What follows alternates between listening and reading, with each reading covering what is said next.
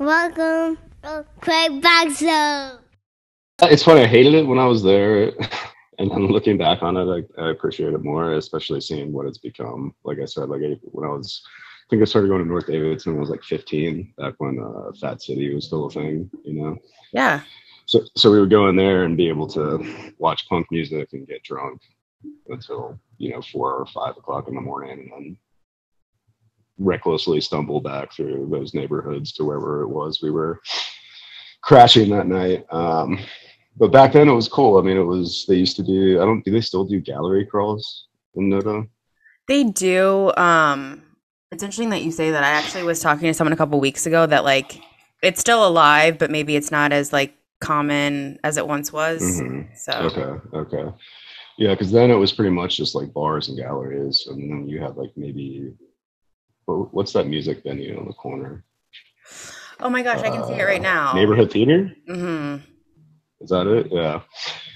So that's all there was. So it was like every other Friday there was a gallery crawl, and it would be, bar, gallery, bar, gallery, bar, gallery. I remember there would be like people just like playing music in the street, and like Just like so chill.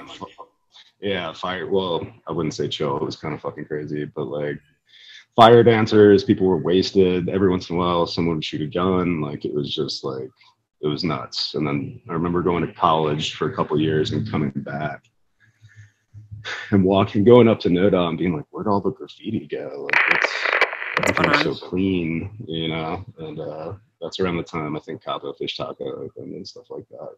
It's crazy how it's all changed. And, I always ask people. Yeah, drastically, yeah. Is it for the better? Is it not? Is it somewhere in between? I don't know.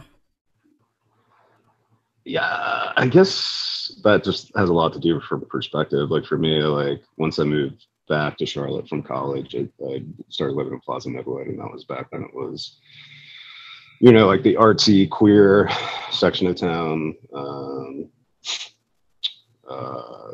Again, it was wild, but like in a different way than it all was. And then I'm a little more established, I guess, too, with like the bars and the scene and all that. And now it's Plaza Midwood's still Plaza Midwood, but it seems very sanitized. Mm-hmm. You know what I mean? Mm-hmm. It used to be a good respite from downtown, and now or uptown, and now it feels like just an extension, like another arm of uptown. So.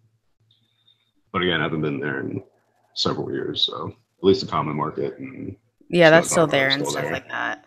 I don't know. I guess just it's almost like Back to the Future, the first one, where it's like I don't know. There was before and after, and then you see like like a billboard of like this neighborhood coming, and then the neighborhood actually comes. Oh yeah. I'm sure you're like, wait, where's the analogy coming? But yeah, I was waiting on that.